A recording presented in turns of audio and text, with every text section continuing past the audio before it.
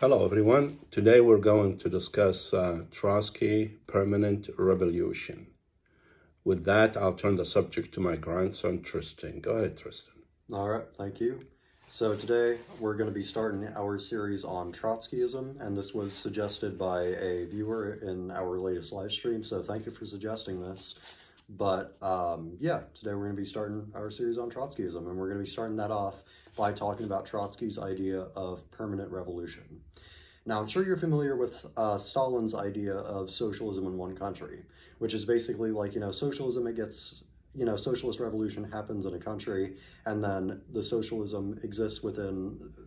society exists within that country, and so that socialist society and that socialist country kind of builds itself up, it makes itself stronger, and then it starts to export socialism into foreign nations by, diplomatic means, or, other means, etc., etc. So I'm sure you're familiar with that. But Trotsky's idea is kind of like the opposite of that. It's the opposite of Stalin's idea of socialism in one country. And that idea is permanent revolution.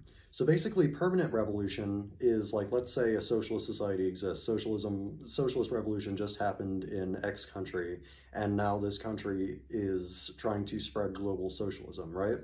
Trotsky says that in order to have a successful revolution, you need to immediately, when socialism is established in that country needs to immediately try to export socialism to foreign nations by any means possible. And by any means possible, I mean like any means. And that, goes from diplomacy, like diplomatic talks, to full-on war. No limit. Yeah, no limit.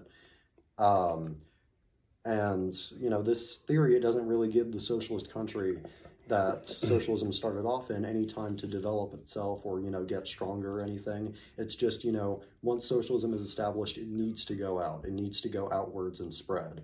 And Trotsky said that in order for socialism to be successful, socialist activity needs to be spread from that country to all other countries on Earth, right? So you need to have kind of synchronized revolution throughout all countries. And this is what will allow global socialism to be established, is kind of synchronized socialist revolution throughout all nations through one nation that established socialism that doesn't develop itself and immediately starts to export socialism to foreign nations. So I want to talk about another thing before we end off this video. I want to talk about Trotsky's critique or criticism of Stalin's idea of socialism in one country.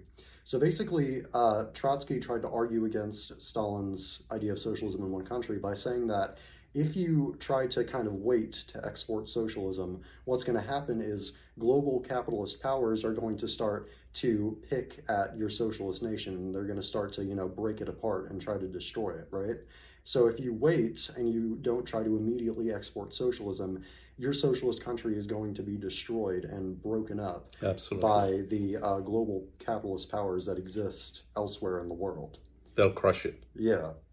And before we end off this video, I want to say something. Neither of us are Trotskyists. Neither of us support Trotskyism. We're just doing this for educational purposes. So that would pretty much end off the video and end off the subject as a whole. Thank you for watching. Thank you.